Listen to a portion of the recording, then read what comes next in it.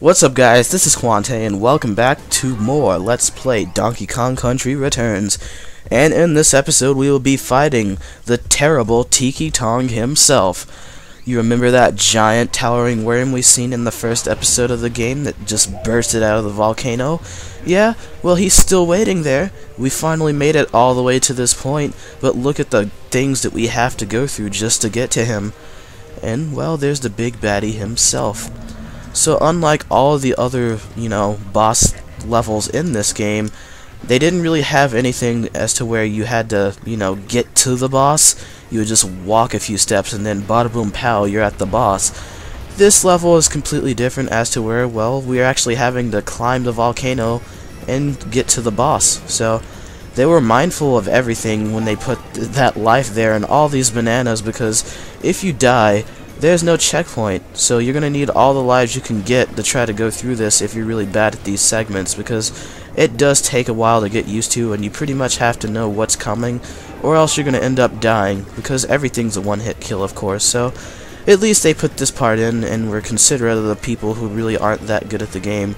But there's a lot that goes into this. Like, if it was motion controlled, it would suck.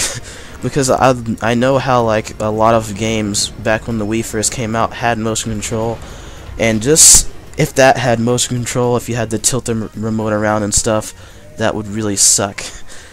But we're going inside of him, we're not fighting him. Why? I mean, that's kind of dumb, but okay. And oh god, we're inside of him. Get in my belly. And oh, there's the banana horde. It's a lot smaller than I remember it, but okay, whatever, we got it back. So, oh, I can smell the bananas in the air, of course. And there's all the Tikis we previously defeated. I guess they all just miraculously somehow landed here in this volcano. And look at this guy. That's Tiki Tong. Doesn't really seem like much of a threat, does he? Well, no, because they actually stole the bananas for a reason, like I said.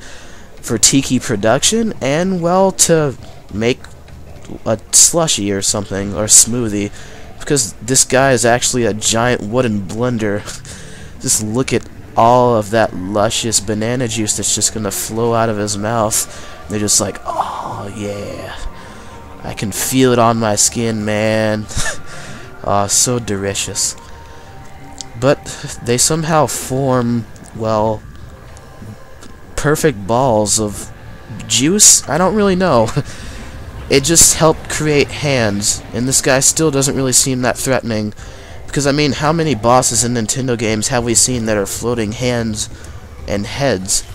I mean, there's Bongo Bongo from Ocarina of Time, there's Andross, there's that one boss in Wind Waker, and there's just plenty of bosses that are like this.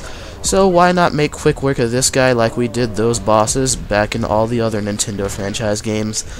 So this guy can actually be quite the doozy if I say so myself, because he's so fast, and you gotta be ready for every attack that he does. And his weak points are obviously the red points on his hands that glow, and when they glow, that's obviously when he's gonna attack. So he does signify, what's gonna happen and when it's gonna happen. And when he makes that heart appear on his hands, make sure not to try to get that, because that's actually a trap, and he'll like crush you inside of his hands. But each of his hands take 2 hits, and once it takes 2 hits, it explodes into a flare of bananas, and it's just simply glorious to look at. But I mean, Donkey Kong's losing his bananas. We don't want that. We want all of them in our possession, dang it. But why don't you actually flip that hand over and be a man, attack us? And oh, he's trying to trick us. What an idiot. Well, for trying to trick us, that hand's gonna be gone. I really don't see how actual bananas were inside of that dough, because I mean, like, that entire cutscene was completely devoted to banana juice, and real bananas were in there somehow. I really don't get the logic in it, but I mean, like, Tikis can do anything. If they can go and hypnotize a bunch of animals into stealing our bananas, what makes us think that they can't, use magic and voodoo to make the bananas whole again? I don't know. I mean, these things are a new thing in themselves. So this boss really isn't that bad if I say so myself. I could have actually beaten him right there. I think he only takes one more hit, but we wouldn't have been able to see this attack, which is actually sort of challenging the dodge, but I mean it's not really too bad. This guy is a joke, just to be completely honest. I mean he's no K. Rool, but he's gone. So he's gonna explode into a flurry of bananas himself. I'm guessing that the Tikis actually may have built him since he had bananas inside of him, but I really don't know. I mean, like, since the Tikis are pretty much seemingly made of bananas and wood, it makes you wonder who actually built each and every one of these Tikis themselves. Who really knows? Could the Kremlis have been behind this the entire time? Who knows? But Donkey Kong made the moon drop, and that got rid of that guy. He got rid of him surprisingly easy. And, well, more bananas are gonna erupt out of the volcano. So, what that little stack of bananas actually turned into was actually just millions of bananas raining from the sky, because that's completely logical. Ah, Nintendo. Whatever. But this ending makes more sense if you have Diddy Kong, because, well, he saves Donkey Kong from actually falling. Well, I think he does either way, if you don't have him or not, but I don't really know. But yeah, the Fat Log got his bananas back, and we finished the game. But it makes you wonder, how long are the bananas just gonna end up, like, spewing out of the volcano? And is he gonna go through all the trouble of actually going back through each of the worlds to actually get them again? I don't really know. But let's go through the staff credits and everything. Look at Donkey Kong play his DS. Because technology is rampant where Donkey Kong lives, of course. But my opinion on this game, well, you pretty much have already known my opinion on this game if you've watched the LP, because I've stated my opinion many times. This is a great game and a great platformer, and I think Retro Studios did a terrific job with this game. I mean, it's just the best. I mean, Donkey Kong Country has always been one of my favorite series, mainly because it's always had that difficulty and that charm, you know? Just like all the games aren't really that easy, but they're not really too hard, and I really like the balance. I mean, Donkey Kong Country 3, I really don't like that one, because I think they tried to... I think it has too many gimmicks. I mean, like, that's weird to say, because this game has plenty of them, of course, but they actually work with the gameplay, you know? It doesn't really slow you down any, and you can be just about as good at this game as I am if you actually know what you're doing. DKC 3 just sort of seems like the gimmicks sort of get in the way of your gameplay, and it just doesn't really seem too fun to play, you know? Sort of like Donkey Kong Country 3 is sort of like Sonic Advance 3, you know? It just had too much going for it with the level design to where it wasn't fun. And this game, you know, it's sort of a callback to the first game, but, you know, there's a lot of new stuff that they added. And this was one of those games that did it right in the era of when they actually tried to, you know, bring back all of these platformers. Like, this is one of the mini games that actually ended up turning out good. Like, this game, Kirby's Return to Dreamland, and, you know, many more came out, like Sonic 4 and New Super Mario Bros. Wii. And those were kind of lackluster compared to, you know, this one and Kirby, but still, you know, they were all good games. And, well, I'll go ahead and spoil the game that I'm doing next, and that's actually, you know, Sonic 4 Episode 1. And that's actually because I actually want to talk about that game because, well, that sort of came out in this era of, I guess, callbacks. And, well, while this game was one that did it right, that game, not saying that it was terrible, but I'll talk about it more when I actually do the LP. That's if I do the LP, because that was one of the choices that I was actually thinking about when, you know, doing a game next. Because I haven't really been thinking of what I'm going to do next, because this LP actually, it happened faster than I thought it would. It wasn't really fast at all, but it was sort of fast for me, because it just seemed like I got so much done in every part, I guess. But, whatever. This game is absolutely terrific, and, well, if you haven't played this game, you really should go pick it up, because, I mean, like, I know some people didn't pick it up because of the Kremlings and stuff like that, but, I mean, like, it's a good game in its entirety. I mean, it doesn't need Kremlings to be good. I mean, I love you guys, but you can't be doing that, come on. You just gotta play the game and enjoy it for what it is, and it's a really, really great game, so I think it deserves all the praise that it gets, and, you know, more games need to be like this if they're going to be platformers, because, well, it's absolutely terrific.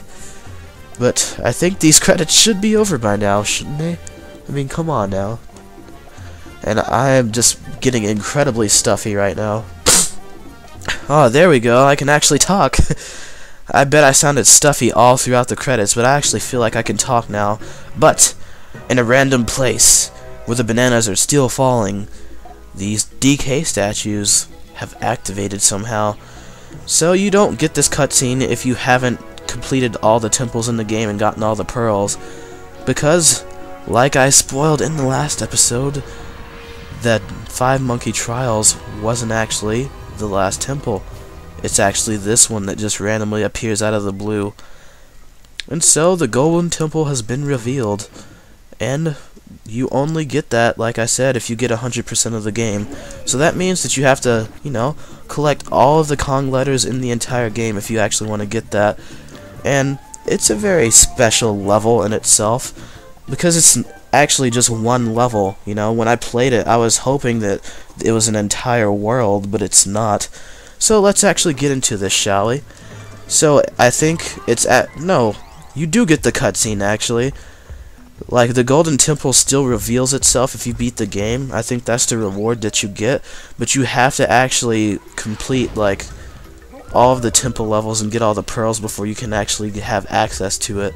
That's what I was thinking of. But see, so basically almost like having all the Chaos Emeralds. You just gotta have this for the completion of the game. So with that, we've unlocked this temple stage and we can go inside. So let's get our prize, whatever's inside.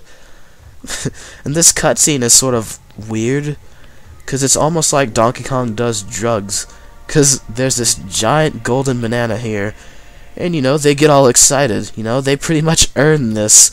How they didn't know it was there before, I don't know, but let's just eat it. Of course, what else is he gonna do with it? He's not gonna put it in for cash or anything.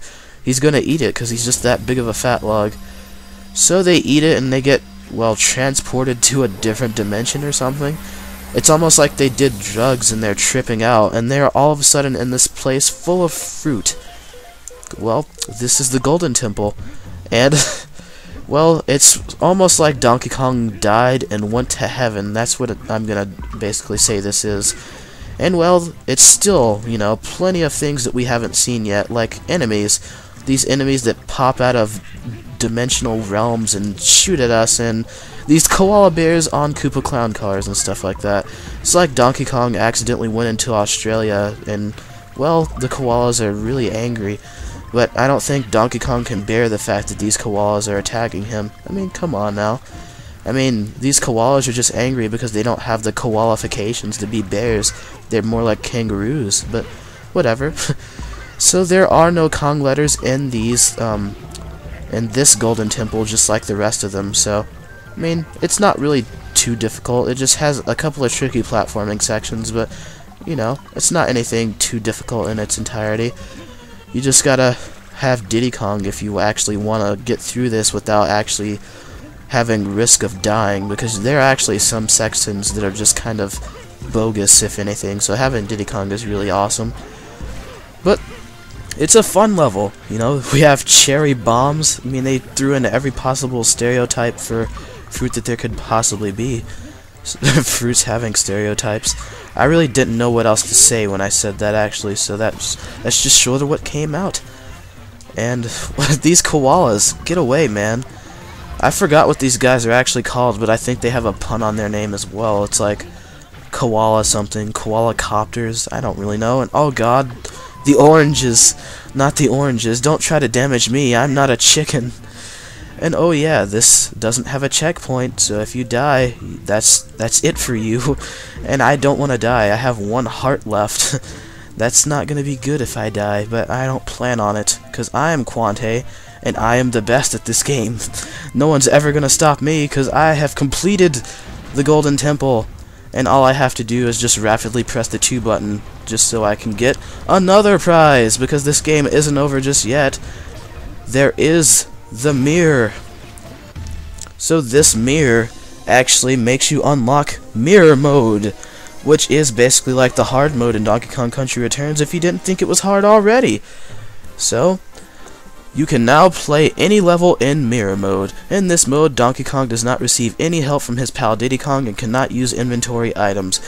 And to make it even more challenging, he only has 1 heart. So that's really cool, just in my opinion, because I actually completed mirror mode, and it's actually pretty difficult. So, if you didn't think this game was challenging enough, well, they added that in. So that'll do it for this Let's Play of Donkey Kong Country Returns. And, well, I'll see you guys in Sonic 4 or pretty much whatever else I decide to do next. So, see you guys.